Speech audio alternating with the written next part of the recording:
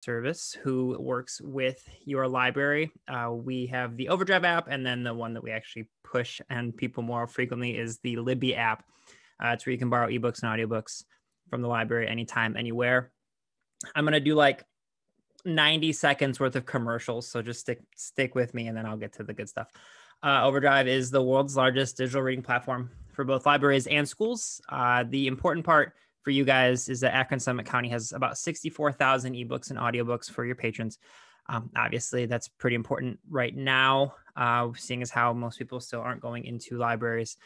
So it's been a really rewarding year for us, just in the sense that we've been able to help people read and enjoy books while they are safely at home. The app that I mentioned, Libby, is been named one of the best apps of the decade by Time Magazine, Google, PC Magazine, and a whole bunch of others.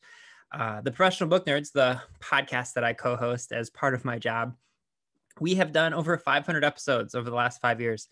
We do author interviews on Mondays, and we do book recommendation episodes on Thursdays, kind of like what I'm going to do here in a moment.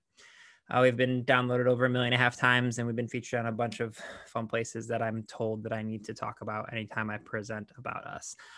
So if you're interested, you can go to professionalbooknerds.com and you can search on our website. You can basically look up any author, genre, or book and see if we've talked about it, and it'll pull up the episode right away for you. Or you can just subscribe anywhere you listen to podcasts, like iTunes. We've interviewed George Saunders, James Patterson, Colson Whitehead, Connie Schultz from Cleveland area, et cetera, et cetera, et cetera. I won't waste any more time on that kind of stuff. My very, very quick ask is that you download Libby if you're not already using it on your phone, tablet, computer, whatever it may be. But more importantly, for my purposes, if you want to listen to book recommendations from this voice and my co-host Jill twice a week, you can download the Professional Book Nerds podcast. That's us. Okay, here's the good part. Here is the best 2020 books you may have missed. Now, the last couple of years I've done this, I tried to stay away from bestsellers. And what I learned is that even if books are on the bestsellers list, that doesn't necessarily mean everyone has seen them. So I added some bestsellers this time that made the list a few weeks or maybe even more, but stay with me if you're not interested in any of those. So the first one I want to talk about is called Ring Shout by P. Djèlí Clark. This book posits a world where A Birth of a Nation, which is a very famous, very racist movie from the 19-teens, which came out and is actually still in the AFI 100.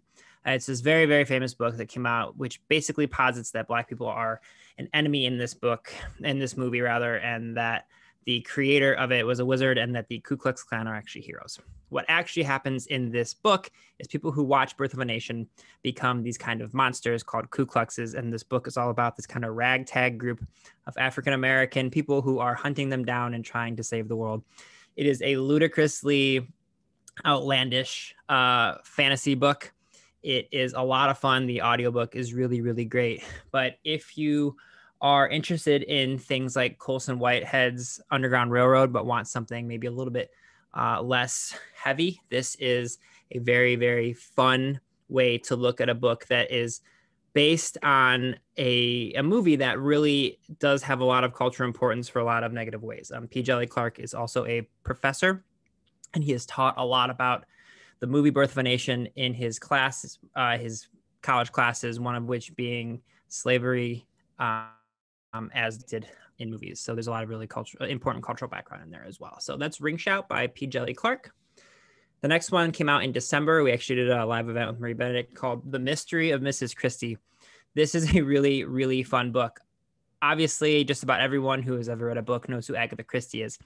Not as many people know that there were 11 days in her life where she disappeared. And when she miraculously showed up after those 11 days, she told everyone she didn't want to talk about it. She claimed amnesia. They said that maybe she was in a fugue state, but she never really talked about those 11 days. And so what Marie Benedict likes to do, if you're not familiar with her other books, The Only Woman in the Room is one, The Other Einstein is another.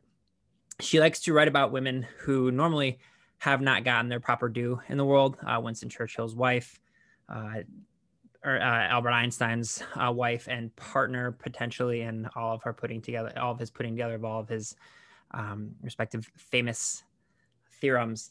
This one is a little bit different because obviously people know who Agatha Christie is, but again, she kind of posits what she thinks may have happened in those 11 days, when Agatha Christie disappeared and no one really knew why. So really, really fun. It reads like a mystery, even though it's historical fiction. And again, just a blast to read. On a bit of a more serious note, Can't Even by Anne Helen Peterson. Anne was also on the podcast, and this book is all about the millennial generation and how it became known as the burnout generation. This felt really, really timely, what with 2020, because not only are the millennial generation looked at as teens and young whippersnappers and these people who are just always complaining, when in reality the millennial generation kind of goes up to, I'm going to be 35 next week and I am a millennial. It actually goes up even older than I am. And what the millennial generation really is this group of people who have been told that they need to work and work and work for less and less and less. And it just leads to this burnout. And this year is even more challenging because, we're all sitting at a computer right now in the evening enjoying this event. Many of us sat all day on a computer, this very same computer, probably in the same room. And so there's really no work-life balance. And so this just goes into how people who are anywhere from 40 to, I think it's 23 or 24 right now is the cutoff, how it just kind of became this lost generation of nothing ever being good enough and not being able to celebrate anything and trying to want more and more and more. And it's just really interesting look on the way that there really is no work-life balance, especially right now, as we're all doing these things from home. The Companion by Katie Allender. This is a little darker. It leans towards horror. I'm a big horror fan. I tried to not put too many scary books in this, but The Companion is all about this young girl who is in an orphanage because her family all died in a tragic car accident. And she is brought home by a man who was a friend of her father's and feels like he owes it to her or to him to bring her into his home. But there is nefarious reasons why he and his wife bring her in. It's to become kind of a companion for their daughter, who is mute and unresponsive and just kind of sits in this giant room in their giant Victorian home. And they think that she is kind of catatonic. But what our main character comes to realize is that there seems to be more than meets the eye, and there's some sinister things going on here. If you've ever seen the movie or read the book, We Need to Talk About Kevin. This has very, very big vibes of that. It's very, very creepy. It's a slow burn. And if you are a fan of kind of gothic-y type stories, this one was really, really, really fun for me personally. I said, if you're not a fan of horror, I would stay away from this one because it does have a lot of creepies. The Bridge by Bill Konigsberg. This is trigger warnings for conversations about suicide, but it's a really, really important book. And I was really excited to have Bill on the podcast this year to talk about it when it came out in September. The Bridge tells the story of a young boy and a young girl who are teens, and they walk up to the Brooklyn Bridge, both of them considering suicide. And then it tells several different versions of the story. One of the versions, the boy jumps off, and then you are shown the story as to what would go moving forward if the girl doesn't jump and the boy does, and how both of their respective lives would unfold from there. Then you go back to the girl jumping and the boy living, and then both of them jumping, and then both of them deciding not to jump. And in each of these different stories, you see how suicide not only obviously affects the person who attempts to commit suicide, but you also see the different ways that their lives either shatter or change or just forever scar someone else's life who may be living with them. And so what's interesting is because you get these different versions of the story, you see the people who interact with them. You're told about their lives if their particular friend commits suicide, and you realize the things that the person who committed suicide and the reasons why aren't clear to them. And sometimes someone's in a manic state and they can be really excited or really down or whatever it is. And so it's just a really, really important book about mental health. And it does end, I will say, just because it's such a heavy topic, it does end on the very light, hopeful life of them both deciding not to make this decision. So highly recommend it. I suggested this to my sister. She has a teenage daughter, and just because it's something that I think mental health is really important, especially for teens, especially now when there's so much going on in the world. Pappyland by Wright Thompson. I am a big whiskey fan. You'll see me taking sips right now. I promise this is tea, but after this is going to end up being whiskey. Pappyland is a book. Wright Thompson is a really phenomenal writer. He writes a lot of long form profiles on people for places like The Atlantic and ESPN. And he is friends with a very famous man named Julian Van Winkle. Julian Van Winkle is the grandson of Pappy Van Winkle, who made what is basically known as the best and most famous bourbon of all time. And so this is a story all about the Van Winkle family and how they built this kind of whiskey empire and then how it crumbled down and how they rebuilt it. But it's also just a story about family because of how close Wright Thompson is with Julian Van Winkle. You get to see both of their explorations as a son and also as a father. And you get these really unique views of friendship, of becoming a father, of being a father for a long time. And it's interesting to think, but a book that is about a very famous whiskey is really a book about what our relationships mean with our children and our parents and how those things can evolve over time.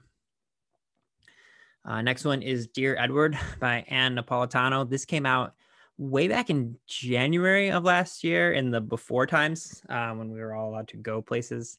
I actually had to remember that that's when this book came out when I was putting this list together.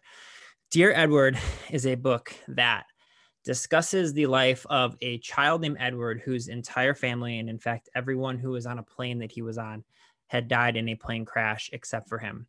And so it deals with him as a young child trying to cope with everything that happened to him and if he's capable of living a normal life, and the extended family who brought him in and how they try to help him have this normal life. But it also goes back and forth between the day before or the day of everything. When everything happened on the plane crash, you get a glimpse into that day as well. So it does kind of jump timelines back and forth, but it's just a very, very moving story about how we deal with loss and how we help others deal with loss. And it's a bit of you'll notice a lot of the books I read over the last year and continue to read are a little bit heavy, but this one ends as well on a hopeful note. Memorial by Brian Washington. This is a very unique book in that it has a very unique circumstance that happens. So there is a gay couple. One of them is African-American and one of them is Asian-American, Japanese-American to be more specific. And the Japanese half of this relationship finds out that his father, who is in Japan, is dying of cancer, and decides that even though his parents have kind of removed themselves from his life because of his decisions as they kind of think about them, he decides to go and spend the last few months with his father as his father is dying of cancer. He tells his boyfriend that he is going to be leaving and going to Japan, but at the same time, his mother is flying over from Japan and is choosing to stay in their apartment. So you get this very unique look of the son goes over to Japan, and you get his story halfway through the novel, all about how he discusses everything with his father and how they come to be close and they work together for a few months. But you also get the Japanese son's mother living with his Black boyfriend and that very, very unique dynamic. So it's just it's another beautiful story about relationships. I found myself being drawn towards books that focus on relationships since I think I wasn't able to be close with my family or my friends or anything this year. So this was another one that really kind of touched on those heartstrings just a little bit. High Fire by Eoin Colfer. This is a bit out of left field, but there is a dragon living in the bayou of Louisiana, and there is a young boy who discovers some nefarious things going on with a drug runner and some not too great people, and he forms an unlikely friendship with this dragon who is living in the bayou to basically foil the plans of these drug runners and save his family from everything that's going on. It has all of the, if I really enjoy like kind of a Cajun story. And if you listen to the audiobook, you get lots of these Cajun accents. And it's just so out of left field to have a dragon just kind of being accepted in this story, but it is. And it's a whole lot of fun. And it's very much a palate cleanser if you spend a lot of time reading very, very heavy books like I do. So that's High Fire by Owen Colfer, a lot of fun. The Invisible Life of Addie LaRue by V.E. Schwab. This book, I think, is actually still on the New York Times bestsellers list right now. This is one of Victoria Schwab's, I believe it's her first adult novel. She is a young adult and middle grade writer. She writes other adult books, but this is very much a departure from how she writes. The Invisible Life of Addie LaRue is told in two different timelines. One is present day, where you experience the life of this woman named Addie LaRue, and the other timeline is several hundred years in the past, when Addie made a deal with what is essentially the devil to live forever, but she would have complete freedom over her own life. But what the devil ended up doing was giving her a life where no one would ever remember her, and she wasn't able to hold on to objects of any kind. So Addie basically wanders through life without being able to have a conversation with someone and then have them remember it when she walks away. And so she basically travels the world, and every once in a while this devil kind of shows up and has a conversation with her about giving him her soul so that she can finally rest, and her refusing to give up. And then one day she ends up meeting this person, and the person meets her, they have a conversation, and the next day that person says, "I remember you." And it kind of starts this whole new journey of Addie trying to come to terms with someone, knowing who she is and what that means. And it's just really, really beautifully written. I feel like every once in a while there's a book that comes out that just every single line of it feels like you could put it on a quote card or a poster, or it makes you feel something emotionally. And this was one of those books this year. Wandering in Strange Lands by Morgan Jerkins. This is a very, very powerful story about an African-American writer trying to uncover the travels of her ancestors. So she is, as it shows here on the cover, a daughter of the Great Migration. So her family can trace their roots back to the times of slavery. And what ends up happening is a lot of people who, when their family were slaves and they moved up to the north, they kind of lost touch with the literal roots of their family. And so this is Morgan's true story of her going through her family's history and leaving her home in the northeastern part of the country and going down south and traveling through Georgia and numerous other places all across the country to uncover her African-American and her African heritage. It's really beautiful. It's a really, really wonderful story of discovery. And also, as someone who is very passionate about trying to track down my own ancestral roots, this one hit me pretty close to home. Miss Benson's Beetle by Rachel Joyce. This is a really, really lovely story of two slightly older women in England up and leaving their understood and known world in going on a boat trip to search for a golden beetle in Australia. It is just a lot of fun. It reminded me, I think I might have told this group and the people who joined a few years ago, there is a book called by Kathleen Rooney called Lillian Boxfish Takes a Walk. And it's one of my favorite books ever. And it's very reflective. And it's this woman in her 80s who goes on a walk in New York City on New Year's Eve and looks back upon her life. This has the same feel, but really what I like about it is this unlikely friendship of this. It's very much like an Odd Couple situation where one of our characters is very young and very pretty, and she's very aloof. And then the other one is a teacher who is a little bit older, and she is very buttoned up and very reserved, and just the situations that they put themselves in. Again, it's a classic Odd Couple story, but it's just a lot of fun. And again, it's just a really lovely story about two women and their friendship. Magic Lessons by Alice Hoffman. This is the prequel to Practical Magic. I feel like Alice Hoffman releases a book every single year, and every single time she does, I'm going to read it. She came on the podcast 2 years ago, and it was so much fun to get to chat with her. But I like to describe her books as Every year, my family, since I was 3 years old, we have gone to the same apple orchard to pick apples. My nieces and nephews all come now, and my whole big family of brothers and sisters, and my mom. And this book reminds me of kind of that exact feeling of going into what is essentially nature in the fall and autumn and picking apples and feeling very nostalgic. Alice Hoffman's books feel like that very comforting, familiar autumn, that kind of like scent of apple and that just golden color that's everywhere. It's extends the story, but backwards of Practical Magic. And it's just really, really lovely. I recommend the whole series, but you don't need to have read Practical Magic to enjoy magic lessons. But it's a story of a family of witches, but they are very naturalistic, where everything, the spells they do and everything that they put together is all based on roots and herbs and things that come from the earth. So really, really fun. And again, it just feels very nostalgic and lovely and warming and soothing. Another book about witches. There's quite a few of them in my list here. I am a big fan of reading books about witches and specifically strong, powerful female characters. Once and Future Witches by Alix E. Harrow. Alix E. Harrow wrote a book called 10,000 Doors of January, which I believe won a Hugo.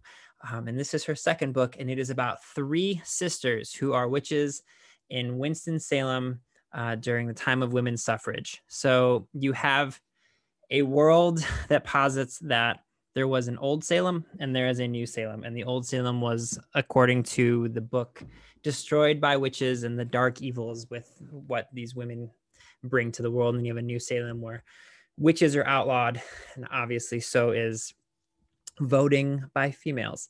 And so you get this really interesting dichotomy of these 3 sisters who are starting kind of a League of Women, not only interested in the right to vote, but also in the right to practice their magic. And there is dark forces, as you might imagine in a book with witches. And there's also forces of light. And it's just it's a little bit political and a little bit sassy, but each of the 3 sisters, you go chapter by chapter, hearing their different points of view. And it's just a lot of fun, because you not only get the dynamic of women fighting for their right to vote, you also get these magical women who are also at their core sisters and who like to kind of snip at each other as siblings do, which I can attest. The Glass Hotel by Emily St. John Mandel. She wrote Station 11, which was a massive bestseller. This came out back in March, I believe, and she was on the podcast. I was actually the only place I traveled to this year was the American Library Association's Winter Conference in Philadelphia. The one trip I got to make this year was to Philadelphia, Pennsylvania. And we chatted all about her new book, The Glass Hotel, which is a murder mystery, but it's wrapped up in a literary novel that is all about this woman who is trying to find herself, and it opens up in this literal glass hotel in the middle of nowhere in the Pacific Northwest. And you get these different points of view. You get a point of view from the owner of the glass hotel itself. You get a point of view from our main character who ends up in a relationship with them. And then you also get a point of view from her brother who ends up working at the hotel for a little bit. And it's just a really interesting story. It really kind of defines genre. It defies genre, rather. It doesn't really fit neatly into murder mystery or thriller or literary fiction. It's a little bit slow paced, but Emily St. John Mandel is just a beautiful writer, and so you'll really enjoy every single page, even if it doesn't perfectly fit into a box. Hollywood Park by Mikel Jollay. This was my favorite book of the entire year. Mikel Jollay is a musician. He is the lead singer of one of my favorite bands of all time called the Airborne Toxic Event. I actually joked with him when he came on the podcast in the spring of last year that I, in college, wrote a short story based off of one of his musical compositions, which is a bit embarrassing.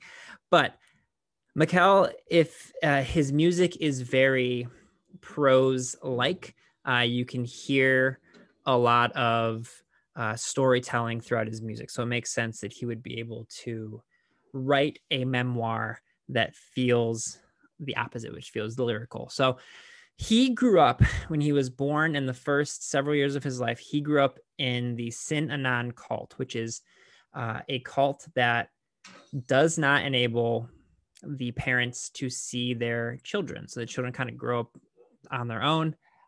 Just a heads up, you guys may hear, of course, it's garbage night, and my dogs are not too happy about that. So if you're barking or beeping, those are me. Those aren't anyone else. But this book is all about how his family, his mother and his brother, and he escaped this cult, and then how he learned to grow. And what's really interesting about it is he writes it in a way that when the book starts, he is very young and he progresses in age throughout the book. And he writes the way that he saw the world during that time. So initially, you see the world very much in like a magical realism aspect at the beginning of the novel. And then as he grows older and kind of sees the world slightly different, it becomes more grounded and slightly realistic. So it's just really, really beautiful. And then his band, the Airborne Toxic Event, did make a wonderful album of music also called Hollywood Park, which goes along with this, that were both released at the same time. So just beautiful stuff. Highly recommend it if you are a fan of memoirs.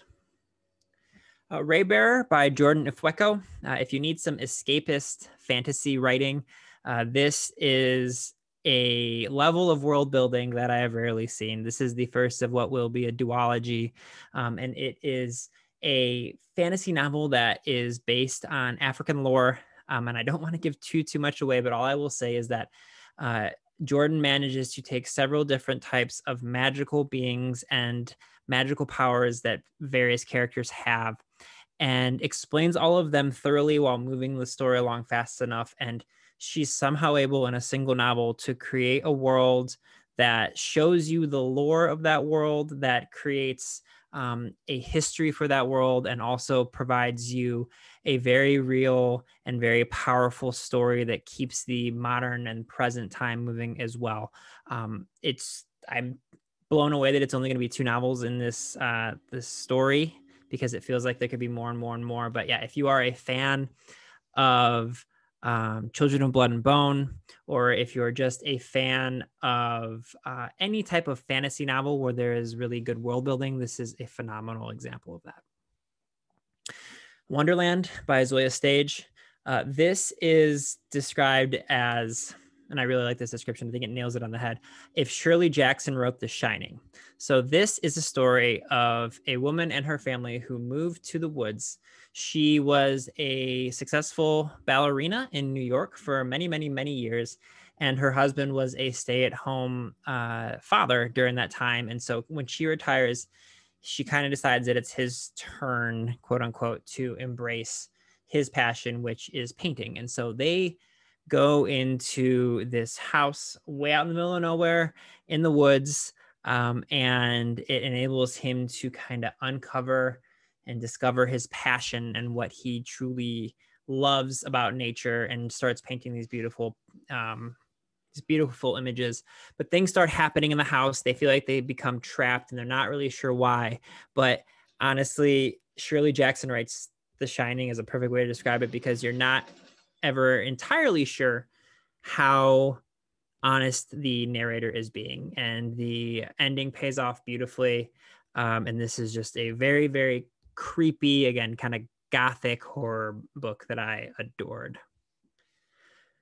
Long Bright River by Liz Moore. This was a New York Times bestseller when it came out last spring. It might have been actually February, about a year ago.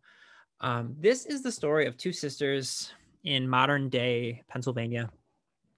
One of them has fallen on hard times in her life, and she is a drug addict and potentially a prostitute in the streets. And her sister is a beat cop who frequently is on the same streets and sometimes gets her out of trouble, sometimes gets her into trouble to make sure she doesn't get into more trouble. But the sister, who is a drug addict, goes missing. And there is a series of murders that happen where supposedly someone is murdering prostitutes. And the sister, who's a police officer, has to kind of figure out her own life while trying to understand what's going on and whether or not her sister is missing by choice or on purpose. Pretty heartbreaking, but again, you get snippets of their life as sisters as well. books about relationships are really important to me as someone I'm the youngest of 4 children. So I very, very much enjoy it. But again, this doesn't really, I don't think, fit too neatly into a genre box. There's a little bit of thriller mystery aspect of it, but really it leans more towards literary fiction. It has that kind of beautiful prose and sort of slow moving, slowly unfolding story that I really enjoy. The Year of the Witching. I think this is my last book about witches, I promise. The Year of the Witching by Alexis Henderson. This is a really, really great story about a very powerful young woman whose mother was viewed as a witch, which is not something that they like because she is growing up in this very, very religious community where anything outside of total devotion to their God and the people who preach about their God and the leaders of the community is viewed as a negative.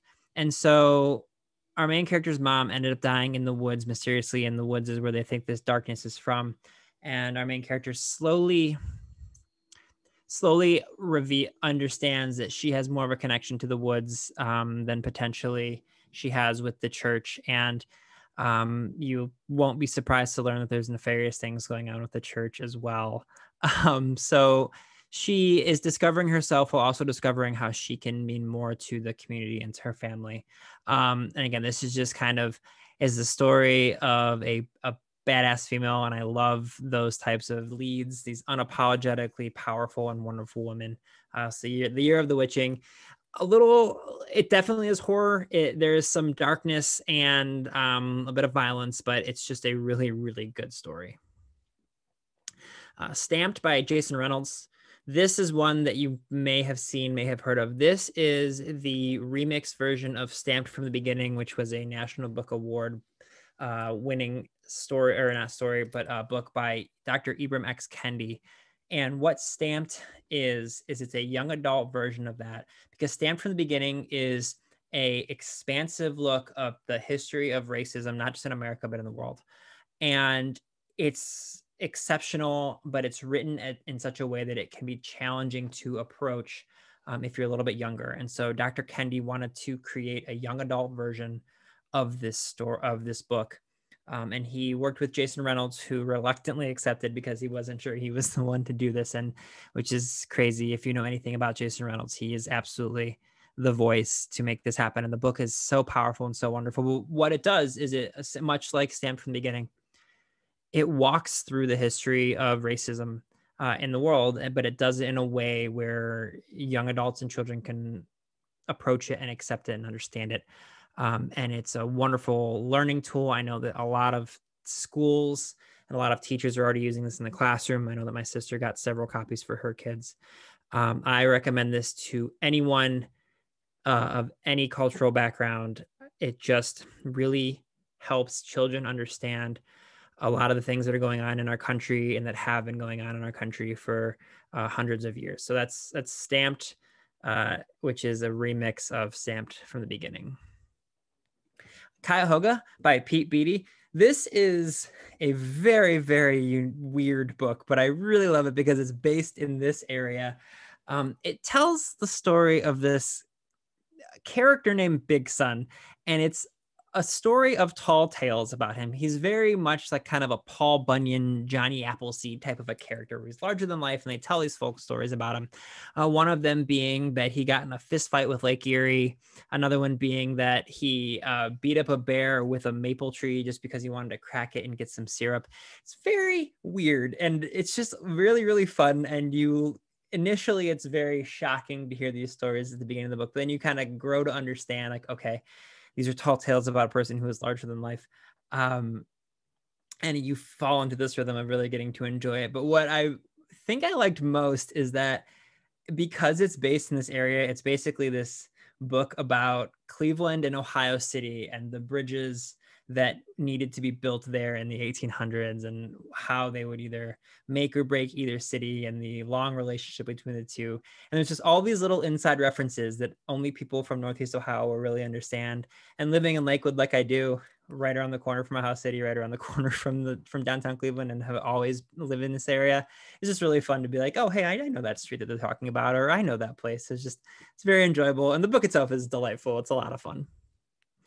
And then, as I did last year, and because I'm an overachiever, I can't not talk about just a few books really quickly that have already come out in 2021 or will come out very soon that I highly recommend.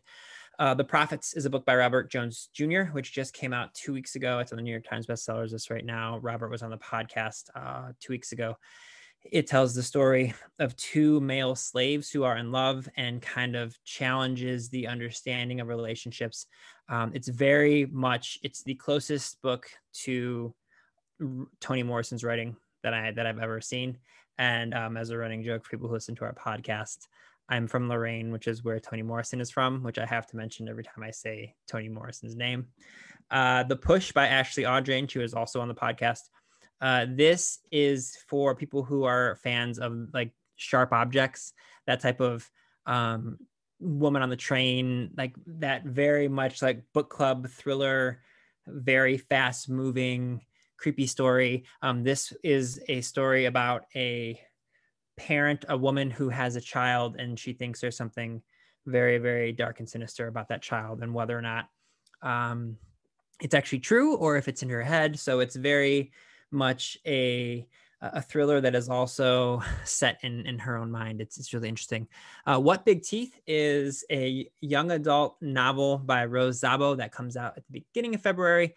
This is a werewolf novel, but it's not like a normal werewolf. I feel like anytime a book comes out about a werewolf, the entire book is about the transformation into a werewolf and this body horror. This is a story that is actually a family drama that just all of the family happens to be werewolves, and there's darkness going on. And it's, again, it's another kind of gothic horror, but it's just so interesting to like, not only are they werewolves and have they been this for a long time, but they freely accept it and they actually enjoy it. And so like, it's just a very big departure to what you normally see from a werewolf novel. And then the last one, which comes out in about a week and a half, and Dr. Blaine will be on the podcast as well at that time. It's called 400 Souls. This was edited by Dr. Blaine and again, Dr. Ibram X. Kendi.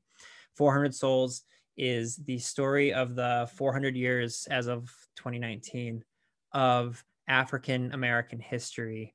And what they did was they got dozens of African American writers, and they each took 5 years of that 400 years and write a story and an essay about that time frame. And then each of the main sections of the book finishes up with a poem that kind of summarizes it. So again, I am very, very big into the importance of understanding not only my own history, but African American history. And I think reading these stories helps understand how our country got the way it is today.